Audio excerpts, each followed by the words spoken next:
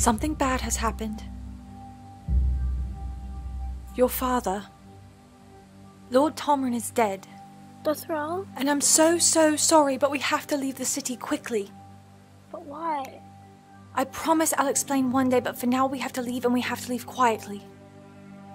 But why is he with us? Desmond is here to protect us. I want you to listen to everything he tells you. Do you understand? I grew up in East Haven. There's a healing herb in this valley. I'll know it when I see it. We don't even know if that man was telling the truth. If it was, his village could be a day away, or even on the other side of the forest. Or even if this herb exists at all. We clearly cannot leave. There's a chance I can help her. I'm taking it. When I was a little girl, when I was about your age, actually, my father decided to move us to Fairvale. He felt there was more business opportunity on this side of the sea. But all I could think about was my friends. I didn't understand at the time, and I was so angry.